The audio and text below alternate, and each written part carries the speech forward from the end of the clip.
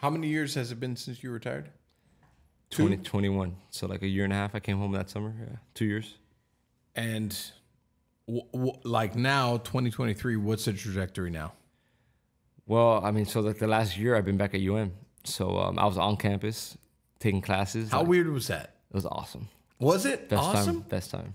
Was it? Best time. Best time. I will say he looks younger than anybody in the room right I now. like that. I look pretty young. Get the fuck out of here, Doug. Come on. You and me at Tamaholio. I know. I mean, Jay does look younger than both of us. So yeah, I was back in school, man. I was back in school, which was amazing. It was awesome. It was like, I was on campus, skating through campus, just hanging out like a college kid, like. Just literally skating through campus? Literally skating through campus. Wow. With twins. See, this guy, I mean, he's even skating. He's even skating around. Man. Yeah, so it was cool. We fucked up.